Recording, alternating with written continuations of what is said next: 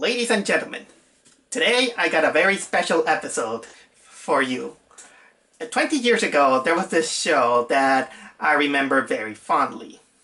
It's a show about a secret agent dogs who are there to save the... No. Cut that garbage out. The show I'm talking about is none other than the short-lived Secret Files of the Spydogs. And in order to celebrate its 20th anniversary, I decided to make a special episode with me and an interview with none other than its creator. So let's not waste any time and let's get on with the show.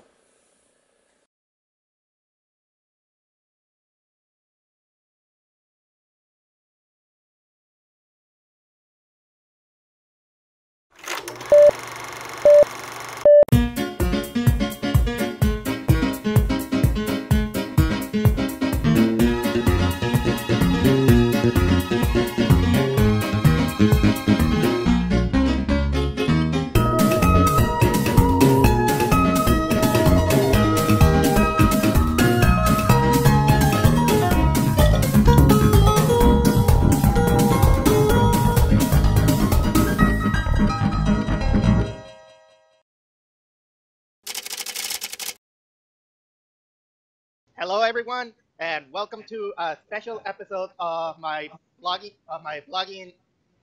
channel, The Blogging Plaza. And today we got a special guest star with Jim Benton. Hi there. So introduce yourself for a bit.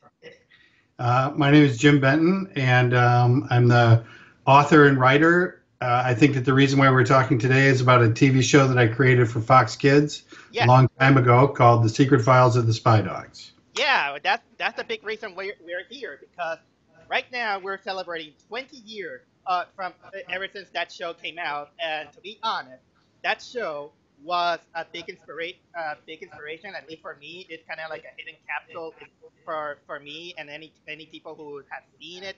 So I still consider it a hidden gem of yours. So I'm very grateful for that. So, Thanks for. So anyway, what drove you to be a cartoonist?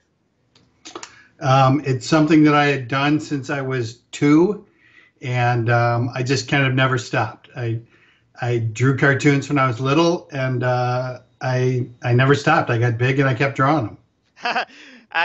Yeah, I can see that.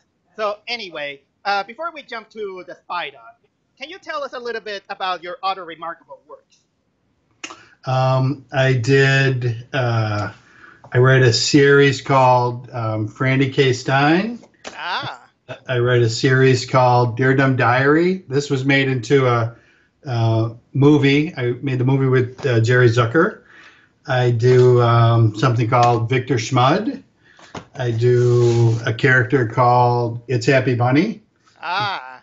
It's a big licensing character. I post a lot of cartoons online, and sometimes those cartoons are collected in books. So I do a lot of different stuff. I did saw them, and I absolutely adore them. I gotta admit that my favorite of your cartoons is the one of the knight kissing the dragon. Oh, right. Yeah, it's a popular one. Geek love. There's nothing like it. All right, so now we're gonna start out about talking about the Secret Files of the Spydogs. So anyway, how the idea of the Secret Files of the Spydogs was born? Because I do so much in licensing, and licensing overlaps a lot with the entertainment business.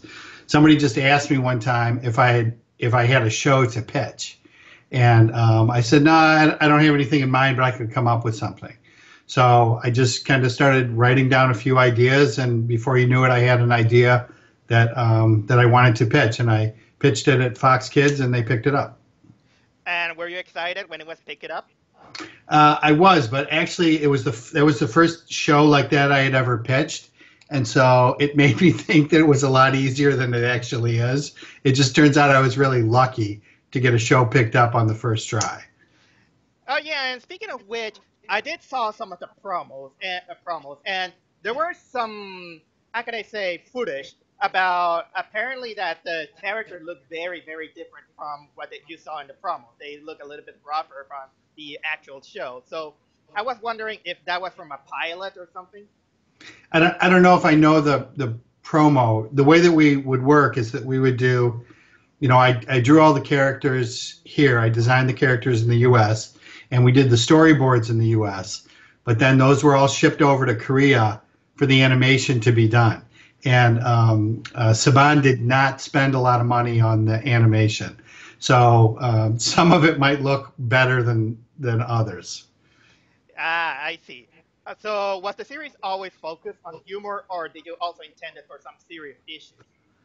We wanted to do, it's mostly supposed to be funny, but we also wanted some action. And the director on it, his name is Will Mineo. And Will came from a background at Marvel. Will did a lot of stuff on Captain America and Spider-Man. He worked with Stan Lee. And Will had a really, really great head for action, for superhero kind of stuff. So because of that, there's a lot of that in it. There's action and there is comedy both. Oh, speaking of Stan Lee, I do have I did make a drawing of Stan Lee, and I have an autograph of him that he autographed. He's a very sweet guy. Yeah, here it is, just in case. Oh yeah, that's cool.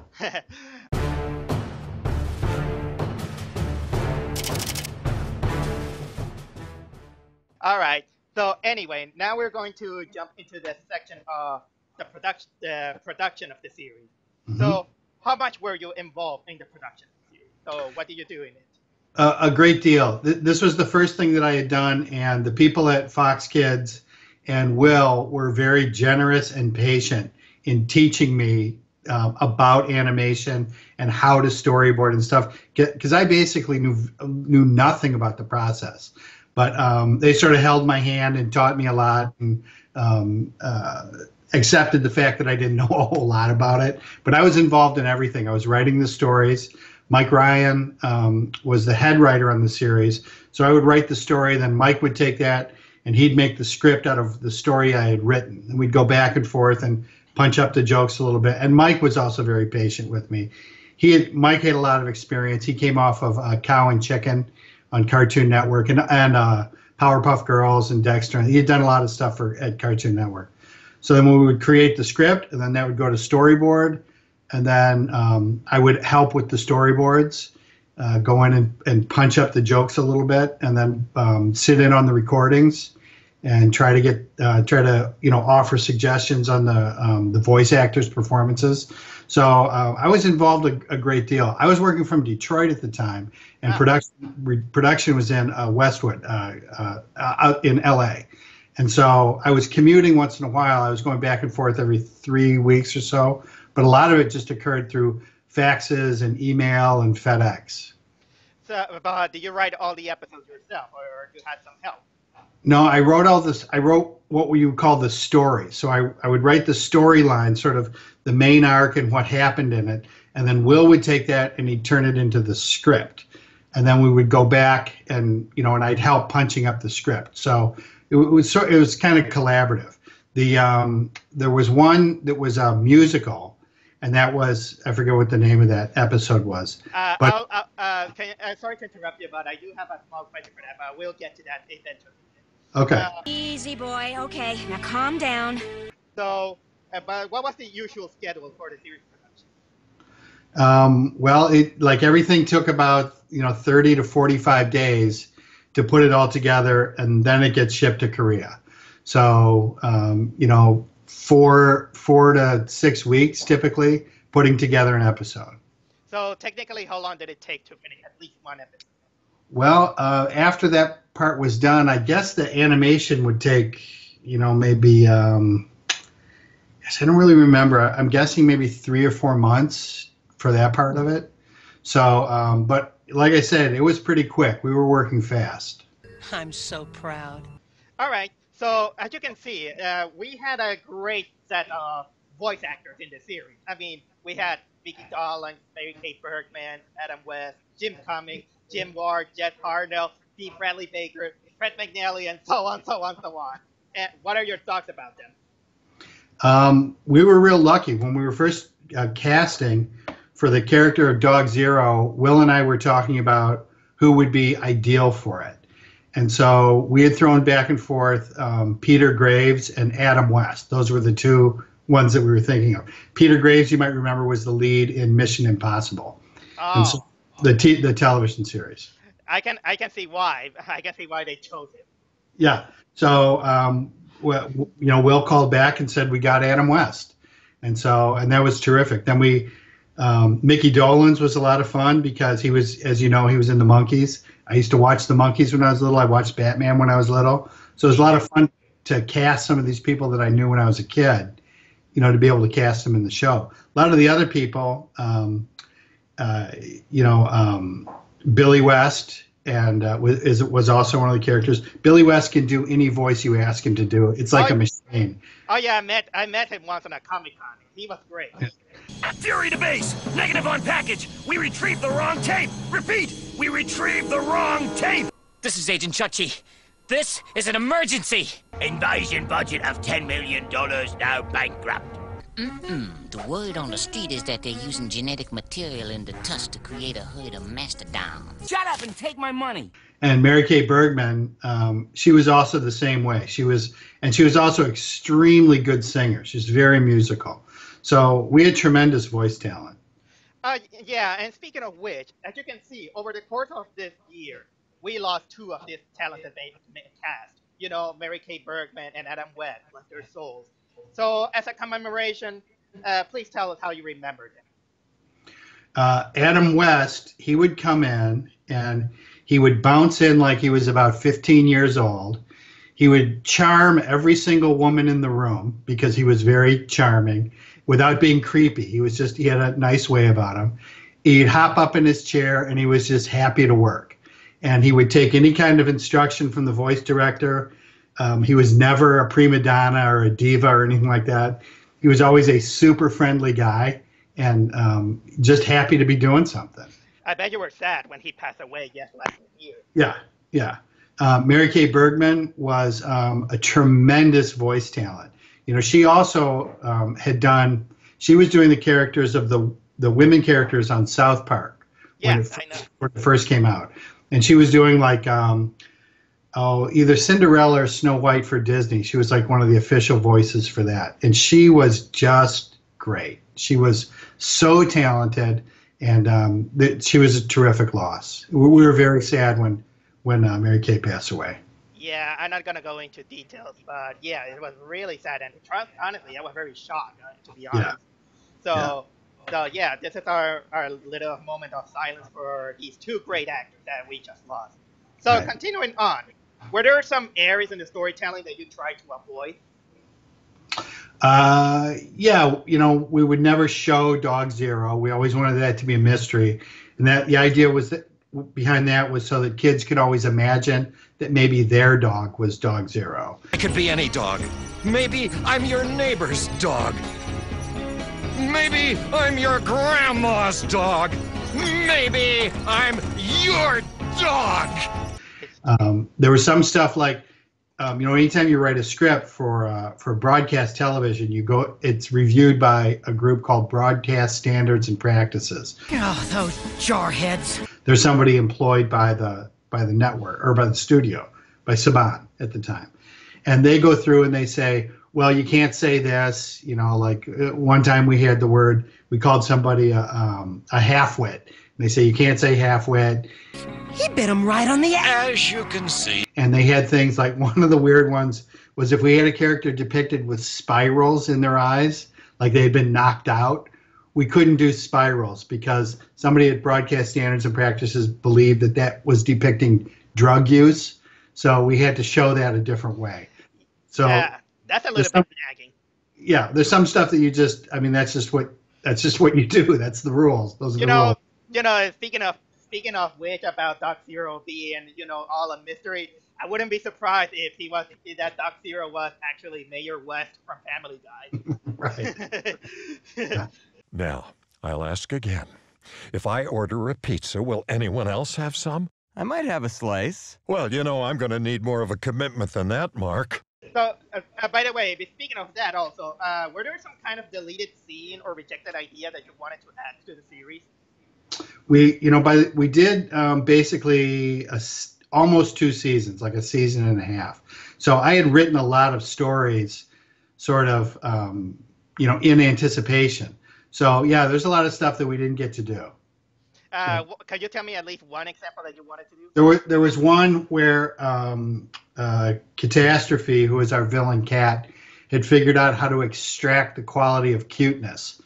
And so he was extracting the cutenicity is what he called it. Oh, man. He was extracting it from dogs and isolating that chemistry to use, to install it into cats to make cats as cute as puppies. So that was one. That's not fair. Cats are cute. Yeah. Well, in our universe, the puppy was sort of the pinnacle of cuteness. I see. And by the way, also, as many viewers noticed, the second season made a transition in it from cell animation to digital animation. Was that process challenging, or did it affect a lot in the production of the series? It speeds things up a little bit, and it makes things look a little cleaner. The animation was still done traditionally, but the coloring was digital. So it's just a matter of the way that it was colored was different.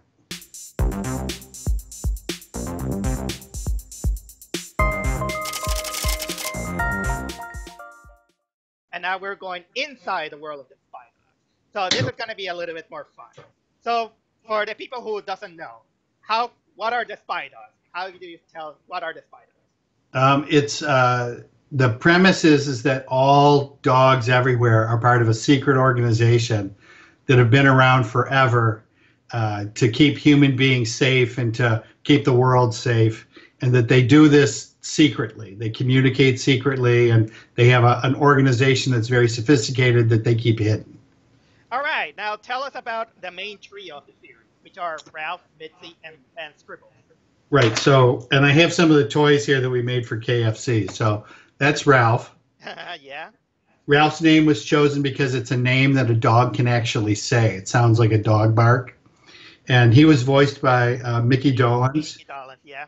Yeah, and he was, and Ralph is sort of our baseline. He has a perfect moral compass. He's always good. He's unfailingly brave and unfailingly kind. So Ralph is sort of like the typical dog. Like everything that's great about dogs is in Ralph. Yeah, I noticed. Today we will save these green fields for our children, and their children's children, and their children's children's children's children's children. Oh, yes, on with us. Right. Dogs, follow me to freedom! And then Mitzi, his partner, right. Mitzi is very sweet, and she's very smart, but also Mitzi is very strong. And she's a little bit hot-blooded, I can notice. Yeah, and she's hot-blooded and she's aggressive. So Mitzi is that part of a dog that's sort of, the watchdog type, But I know that Ralph and Mitzi they technically share the same ranks. The same what? Ranks. The ranks. Oh yeah, right. Yeah, they were the same rank. They were equals. Dog Chow was right. Every creature does deserve to live. And then Scribble, who was like a rookie. Yeah, and he's adorable. Yeah, and he was just always sort of nervous and inarticulate, and he's desperately trying to do the right thing. So he's that part of a dog's personality that always wants to please. So that's we get different sides of a dog in those 3 characters. Let's not forget that he's a big blood. Yeah, right. Oh, Scribble! No, it's...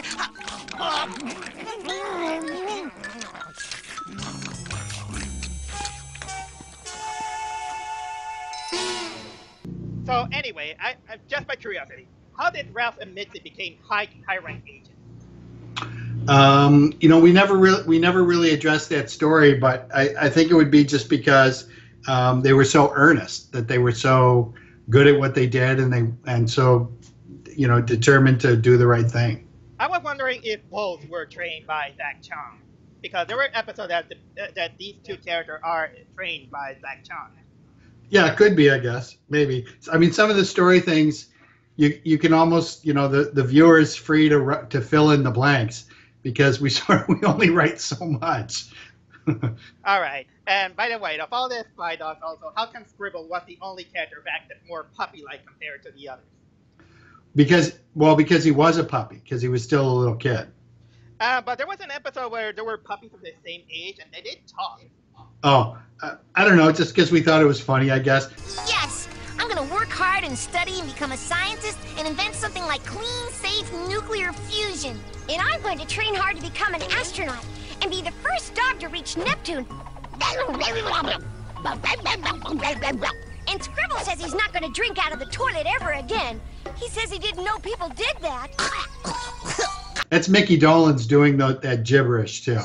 Oh, yeah. Mickey Dolenz did the voice of Scribble as well. Speaking of gibberish that I can hear. So, yeah. Okay. That's my phone ringtone. My sister's grabbing it. Okay, so have you ever thought on creating an episode about how the three characters met?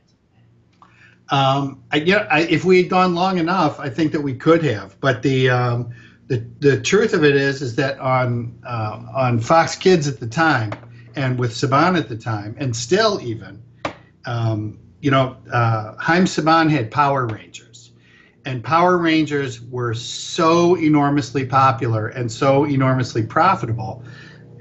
It's very, very difficult to compete for attention and to compete for anything against a property, a television show that was that popular. So we were sort of always up against, the truth was no matter how good we did, we couldn't do as good as Power Rangers. Okay, blame it on me too. If we had more time, I'm sure we would have explored a lot of shows, but we did what we could in the time we had. Okay, so tell me a little bit more about Dog Zero. I wonder why he had to be kept in secret, in the world. In the world of Spydogs. Yeah, the idea was that the way in espionage now, a lot of people don't know who their contacts are. And that's because if they're captured, even under torture, they can't reveal it. So sometimes it's just a good idea for people to not be certain who the contacts are. And that was the way we played it out, is that nobody could know who Dog Zero was so that they could never reveal it to an enemy. So here's a fun question. What will happen if it's revealed that Dog Zero was actually, again, Mayor West from Family Guy? Well, I think that'd be a very funny episode. The tradition with the Spydogs, I will now reveal my true identity through this tape.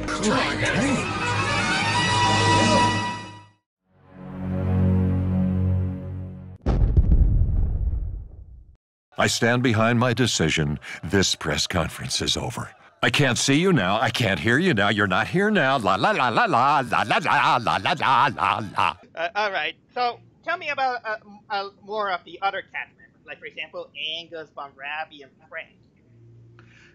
Well, all of the guys that all the other cast members, in order to save budget, one of the things on animation that's really a good idea is if your actors can do a lot of different voices. So a lot of the people who were there, we might have, 6 or 8 people in the booth recording, but the script might call for 30 different people to speak. We don't have the budget for 30 different voice actors. So the versatility of people like Billy West and Tress MacNeille and Mary Kay Bergman was really, really important. They could all do a ton of different things. Hey, it's a living. There is a character that I never. I'm looking everywhere, but it doesn't list who was the voice actor. I'm talking about Ayana, who voice acted her. She was. That was probably Mary Kay. Oh, Mary Kay also voiced Ayana. Yeah, that was probably her. Yeah. Oh yeah, just a refreshment. Is the Hindu Spydog. Yeah. Too much testosterone for my liking. And the Irish setter, Aaron, that was Tress, did that one.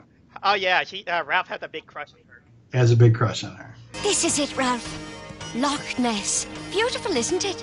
Beautiful. Ralph, the mission? Oh yeah, right. What about Angus? I mean, I wonder why he's so crazy about being so racist against cats. Well, Angus, because he's, we just gave him a temper because he's, he's very scientifically minded. He doesn't have a lot of patience for anything. And he's just, he's meaner than the other spy dogs. Oh, what a girl. The kind you'd like to take home and meet Mum. And maybe teach Mum a thing or two. Mum, with her, is your homework done, Angus? And how are your studies coming along, Angus? Hey, Mummy, I'd like you to meet this giant ladybug. She's here to cram my school books down your throat! But somehow he comes out with some of the best lines in the show. Yeah, it's because he's so angry. He is one sick puppy. So, of all the character, which was your favorite spy dog, both male and female? Probably Ralph. I mean, I like the idea of somebody who is, and because I grew up with Batman, I like the idea of the hero who doesn't brutalize the bad guy. Like he really has a good heart. He wants to save the day and do the right thing, but he's not cruel about it. So that was one of the things about Ralph that I always insisted on. No. And your favorite female spy Mitzi. dog? Yeah, Mitzi. Mitzi? So the cartoon. Why? Well, Mitzi, I like the fact that she was, Mitzi was pretty and cute and small, but she was also like devastatingly powerful and good with weapons. And I like the idea of that hidden strength. Hey, don't hate me because I'm dutiful.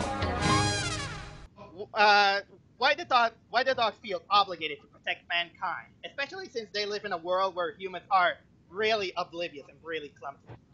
I don't know. Dogs like people. I mean, dogs in the real world like people. And, dogs in the real world protect people. So that's why.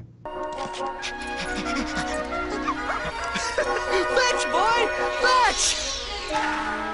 Some things are more important than paperwork, like friendship and a really good belly rub. By the way, no secret agent goes to a mission without their trusty dog gadgets. How do you come up with them, the gadgets?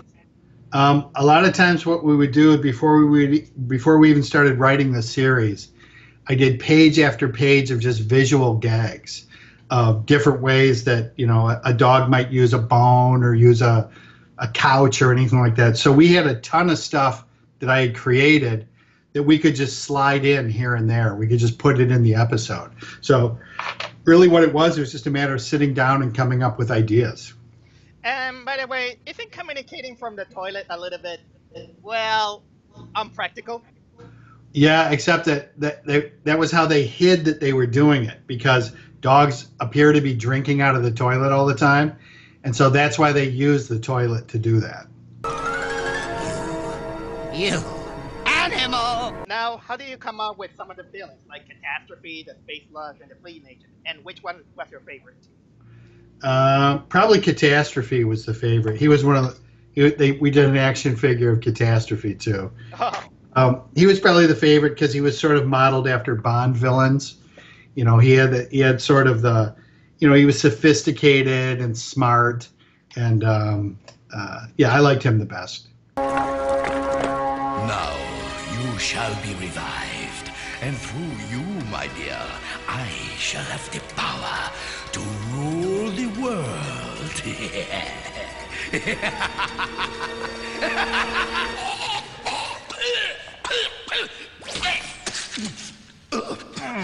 What? You don't get hairballs? What? What about the Space Slugs? They were okay, but I actually used to like. I actually watched a lot of James Bond as a kid too, so I like Catastrophe. Know what we do? This all your fault. You both empty skull buckets of snot.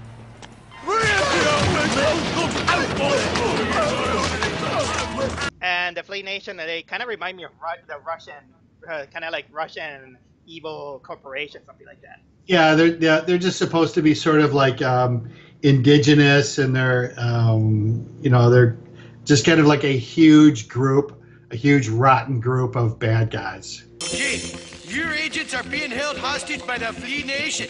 These are our demands. We want lots of hairy big bags of plasma with like 7 straws, eh? Hair to call my very own, eh? And a set of golf clubs, eh? Ahem! Sorry. And by the way, you know, as a cat lover, seeing cats portrayed as evil, like I said, it's a little bit of a nag. So that kind of makes me think that you had some kind of grudge against cats or something like that. No, I actually love cats as well. I don't have a grudge against dogs or cats or anything, but it was one of those things because we're writing the dog universe.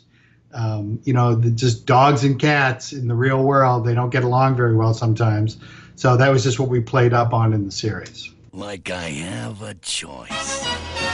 But if the series will have to go on, we'll have them bear a chance where we could see at least that they will be wrong. Like, for example, there will be good spy cats and traitorous Spydogs. Absolutely. That would be a great place to go. Yeah. Yeah, I would have loved to see, you know, that they find out that there are cats that are actually good and Spydogs that they were actually traitors. Yeah. Yeah, that would be a good place to go. And by the way, speaking of villains, I want to admit you that my favorite one-shot villain was Dr. D-Cell. That's pronounced the cell, you idiot machine. Yeah. Do you remember him? Yeah, sure. So tell me about him. I really love this guy. Well, the different villains, like sometimes we'd come up with the name first, and sometimes we'd come up with the actor first. One of the ones that I liked the best was Bones. And that was, what was the actor's name? I forget the actor's name, but... I alone appreciate the true beauty of meat. Most people don't know their rumps from a whole pound of ground. More beef bouillon, Baron Bone. Thank you, Chuck. 100% kosher. But you know, we always did these bits at the end over the end credits where they're talking, and so in that particular character, he was trying to corner the market on all the meat in the world, and he in the end of that sequence, like over the end credit, we hear him talking to his doctor, and his doctor's telling him that he's got to switch to salads. Oh yeah. And that we always love doing those little bits over the end credits. And what about Dr. D-Cell? Because I understand his frustration that, you know, every time we get new technology and when you get that technology, everyone else gets an upgrade. Yeah. You know, I don't know exactly what I can tell you about the character. Like some of the things sort of just sort of stand on their own. I can see that. Again, he was my favorite of all the one-shots. I swear it, whoever you are. I'll be the voice on the other end of the phone when you call technical support. I'll be the man who installs your cable incorrectly. When your computer crashes, it will be me! And by the way, many episodes are as you can see, parodies from many movies. I mean, like, there's Portzilla, the Pups, the Charlie's Angels. And how do you come up with parodies? We just sort of, you know, would do the things that we liked. Portzilla was one of the ones that I liked a lot when I was a kid. I used to run home to watch Monster Week on television, and I always really, really liked Godzilla. So that's just kind of why I wrote it. It just the fun thing is when you're writing stuff like this, you just write what you like. Yeah, I know. There's a scene that you parodied the 1998 Godzilla where he put the foot near one of the dogs, like that movie. Yeah. All right, so now here's the juicy part. As I said, one of the most memorable episodes was, of course, the musical, Doggy Thing. And I noticed it was a passionate approach. I shed some pink hair on her sofa and lost some pink hair on her chair. I know she's always said not to shed in bed. I think there's pink hair everywhere. Tell us, Ralph, what does Scribble say? Scribble says he heard the space thugs fought away. There's a famous canine greeting we exchanged at every meeting. We stopped to sniff the doggies in my time. Oh! in the outback every night.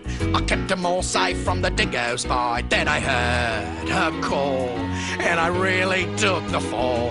She was the cutest little dingo you'd ever see, and the sweet dingo love song was a calling me. How did the idea came up, and did you write the song? That was mostly Will Mineo wanted to do that one, and Will wrote the songs, and we sort of kind of helped with the storyline a little bit. But Will was very passionate about that, and Will's very good at writing music. We didn't know it until then, but it turns out he's very good at the lyrics, and he worked with the music director on the show. And yeah, that one was probably more Will than anybody. Trust me, because I've seen many people who knows the show. That's actually the one that many remember. Yeah, well, he did like I said, he did a great job. Will had a real flair for that. So all the voice actors did the sing, don't they? Yes. Mm-hmm. I really dread the morning light. Oh, I really dread the morning light. Alright, if the series will have run longer, would you have been able to have other characters that appear in one episode to return for more cases, like Manchi? Oh, sure. I mean, anything that the viewers liked, I'm sure we would have brought back. You make the show for people to like. So if something sparked with people, yeah, we would have brought it back. Do you know I submitted the requisition for that crossing light to be fixed weeks ago? Bureaucrats. If I had the right parts, I'd fix it myself. That delivery truck gets there every day, right when the 1045 freight is coming through. No telling what might happen. I will say that one of my favorite characters was actually the Afghans. What can you tell me about them? What was it again? I couldn't. The Afghans, the Ditsy trio that parodied the Charlie's Angels. Oh yeah, Charlie's Angels. Yeah, that was at the time. Again, this is just one of the things we just kept going for all of the things that we liked, that we thought was funny, and the Afghans, the dog, sort of have a reputation of, they have beautiful hair, but it's not the smartest breed. The door's closed. How do we open it? If only Bree were here, she'd know what to do. Maybe we should try this round knob thingy. Agent Mitzi reporting in. And so that was kind of why we went with the. That's why we went with the Afghans. I will say that for a furry fandom, they're actually pretty beautiful. Yeah. So anyway, do you think Chauncey could be next president? Yeah, I would take that. I would take him as the next president.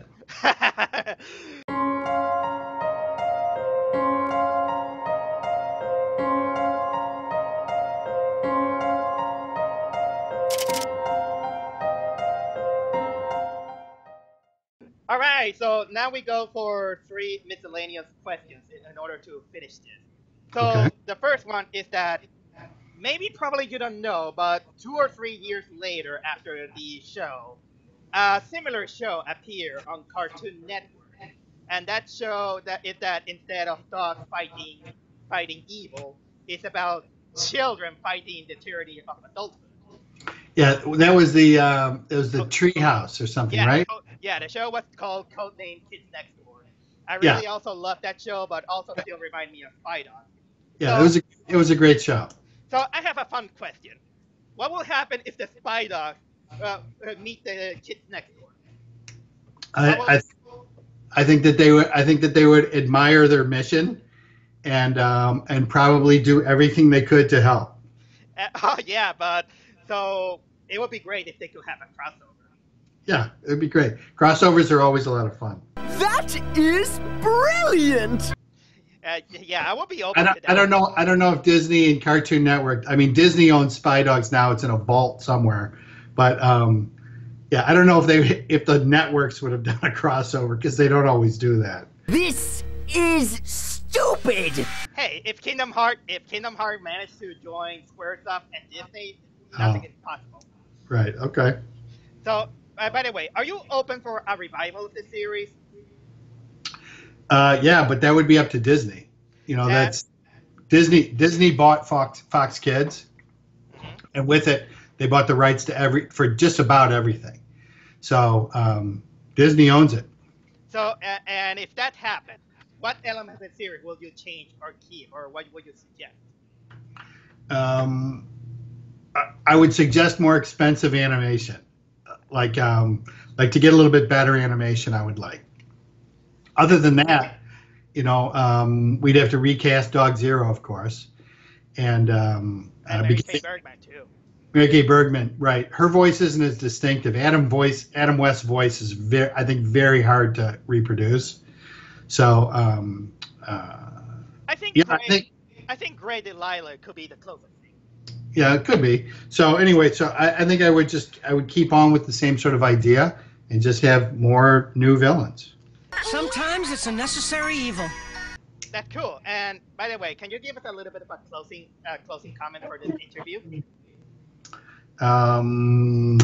Let's see. Always be good to your dogs.